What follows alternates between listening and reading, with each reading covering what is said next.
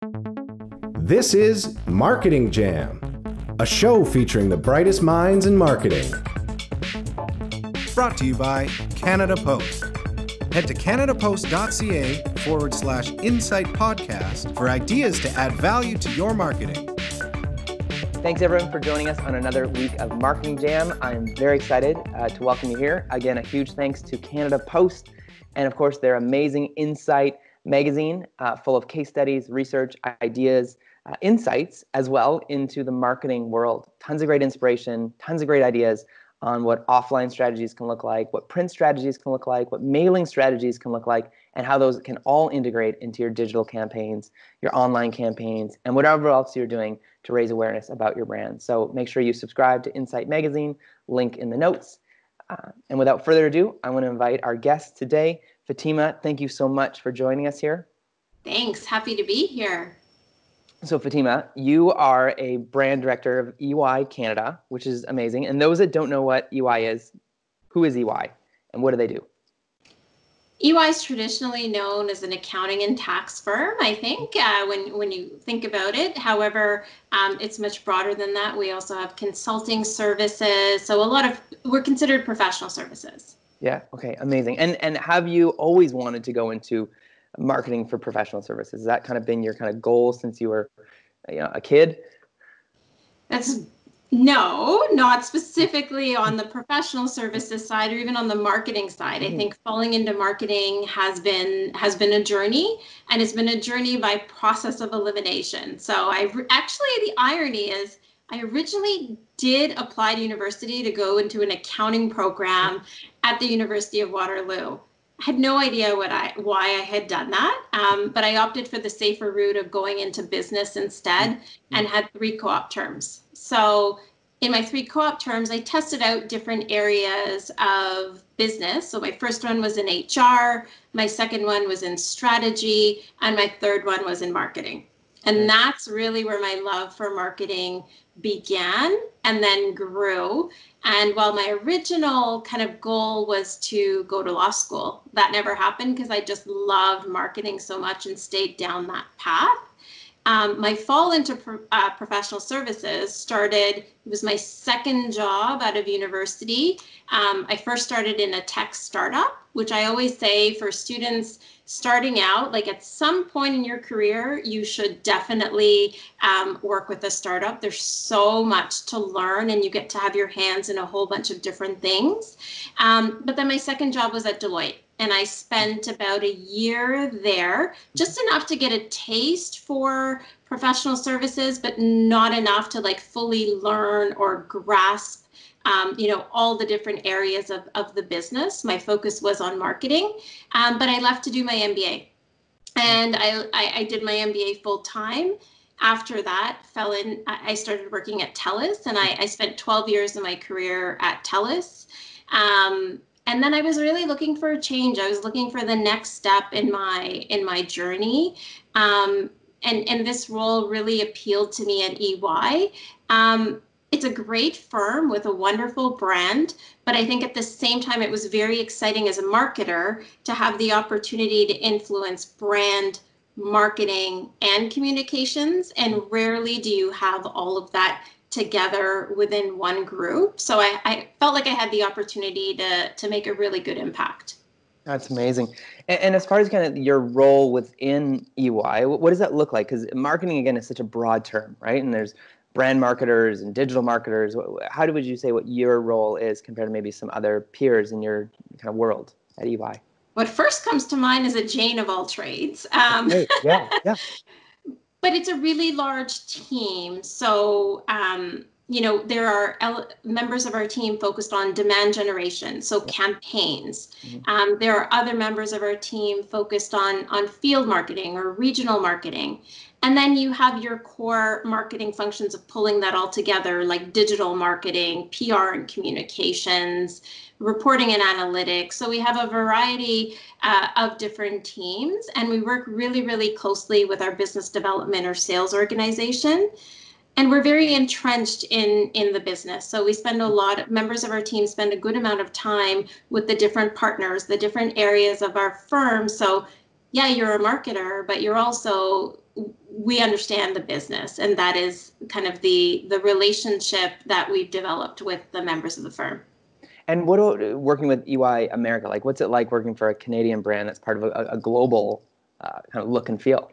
Yeah, I like to use the term global. Global. Because we're local, we run as our own independent entity, but we're very much supported by two levels, first at the Americas level and then at the global level. So there are campaigns and larger brand initiatives, for example, that we would import from our global level. There are studies, there are brand studies that we do at that level. There are different reports that we do. But then there's also things that we do uniquely in Canada.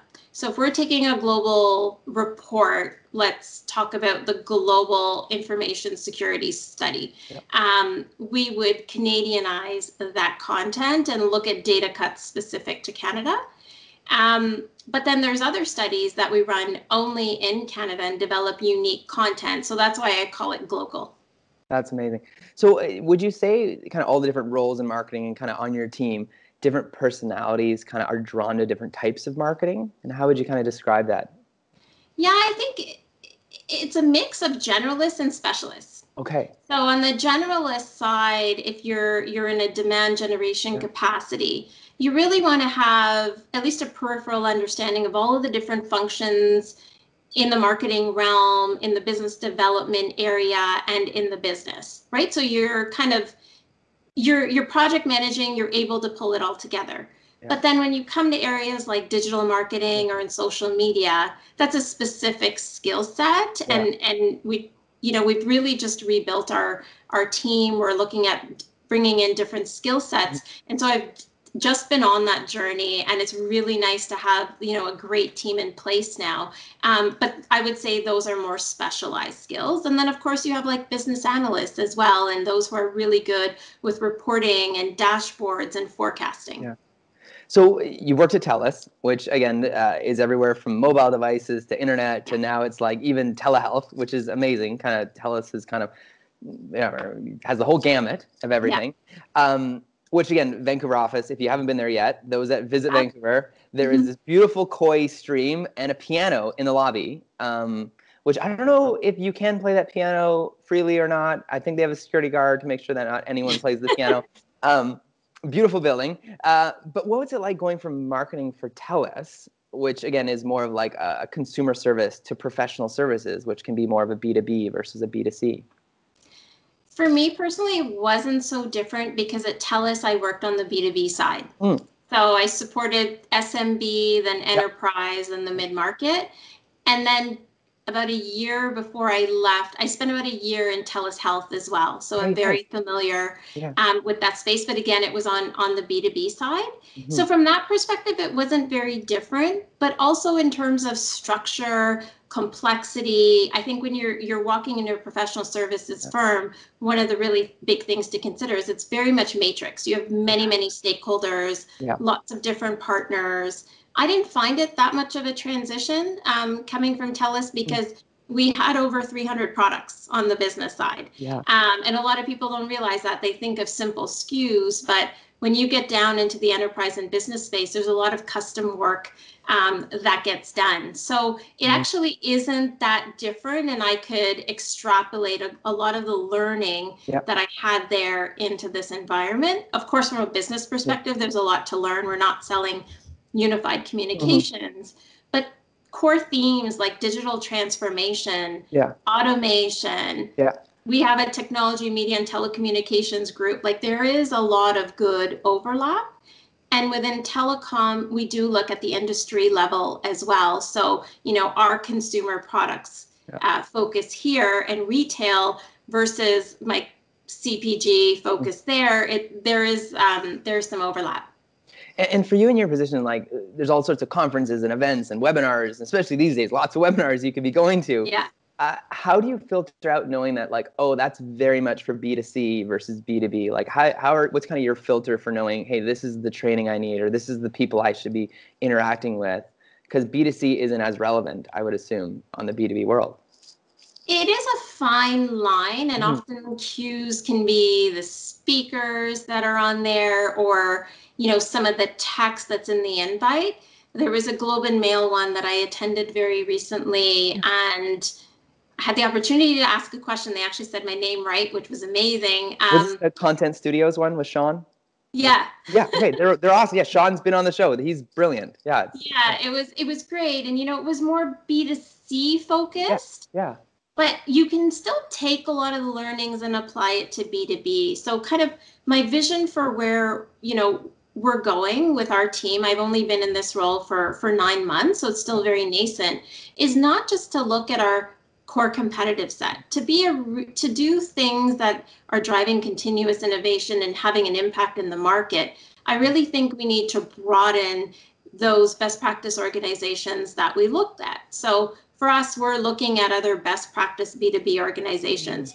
But there are also some consumer brands that I think are doing an amazing job. And so I think they're still relevant. It's how you apply it. That's where you kind of need to tweak what you actually do and how you bring it to life. But it can still influence and inspire a lot of thinking. That's awesome. So you mentioned Sean's Globe content series that he's putting out, which is awesome. So Globe and Mail putting out some great marketing learnings. Where else do you go for inspiration, ideas, resources? I'm a big reader. And I had a goal in 2020 to read 2 books a month. Nice. I've been able to stay on track, but I find a lot of inspiration from that. So right now, I'm reading Richard Branson's Finding My Virginity. He relaunched it. Yep. I read The Ride of a Lifetime by Bob Iger. I'm a big Disney fan, so that was really great. And there's a bunch of, I tend to like autobiographies because I think there's a lot that you can learn. So I'm reading Jack Ma and Steve Jobs. I think there's really interesting stories, and I like to understand how things came to be. But I'm also looking at, listening to more podcasts, and there's an Entre Leadership series. I don't know if you've ever listened to that one, but the first podcast I heard from that series, I just kind of fell upon. I think it was an Instagram ad that I saw. Nice. And it was linked to a book called Never Split the Difference by Chris Voss. If you've never read the book, I think I've read it 3 times this year. Like it kind of changed a lot of things for me being a marketer. And I always say to my sales friends, I'm like, you're a closet marketer. At the end of the day, like it's either you're in sales or you're in marketing. And it just talked about how to negotiate, but in a way, like often we're not negotiating for our lives. But the writer of this book, actually, he's a hostage negotiator. Wow. So he has had to make really quick decisions that are life impacting. And now he's taking it more into the business realm with wider teaching. So I find things like that super fascinating. And of course, if he can do it in that environment, we can certainly do it in our day-to-day. Wow, that's amazing. And what are you seeing as far as like trends right now in the marketing world, especially on the B2B side? What are you kind of watching, or what are you kind of keeping your finger on the pulse and kind of tracking and being like, man, I'm watching that and it's fascinating? I'm noticing a lot more storytelling and those emotional human connections. We often say within our team, it's not B2B, it's not B2C, it's B2H, business to human. And so I'm really driven by issues-based marketing or things that are really making a statement and telling a story. This is not a B2B example, but Nike's Dream Crazier ad last year with Serena Williams. So good. That was so good. And controversial, but addressing the elephant in the room and a real issue that many people face. So I love those kinds of stories. I think, in the B2B realm, we've made progress on account-based marketing, ABM, but I haven't seen many examples of people doing it amazingly well. So I'm looking in that space. And then just in digital, I mean, there's so much opportunity, but it's connecting the whole journey and having that connected view of the full customer story from beginning to end with all of those precursors and retargeting opportunities. For me, I'm fascinated by connecting it all together to really be able to tell that amazing story that we want to tell, or be where a client or prospect needs us to be before they even knew or they could articulate that they had a need, but the data was telling us that they did. Now, for your brand, EY, where are people typically discovering EY for the first time when we're talking about marketing and brand awareness? And what's typically are you hearing is kind of the first touch on that customer journey? It is very much a relationship-based business. So I think we have a very broad account base, and many of them our partners have relationships with specific clients. So you're definitely looking there.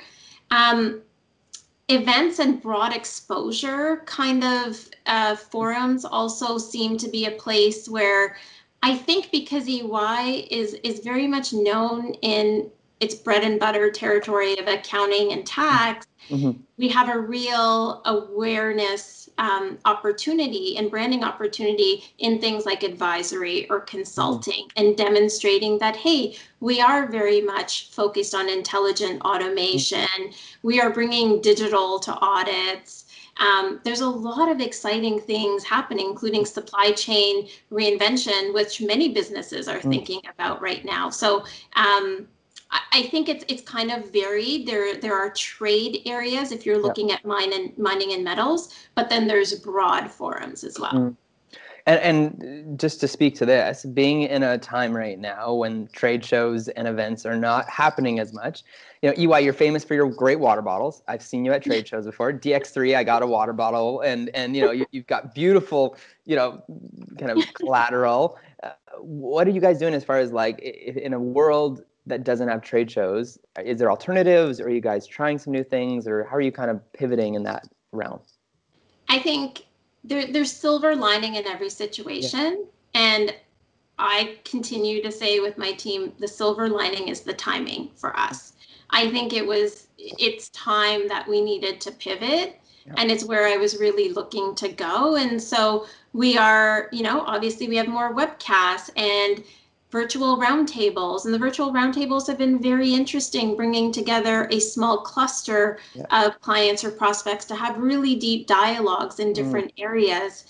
It's also forcing us to make decisions around, I think in the past we've gone after a lot, but where are our big bets going to be, and how are we going to prioritize? So it's kind of shifting the narrative and the conversations that we're having around how do you have bigger impact done in a different way.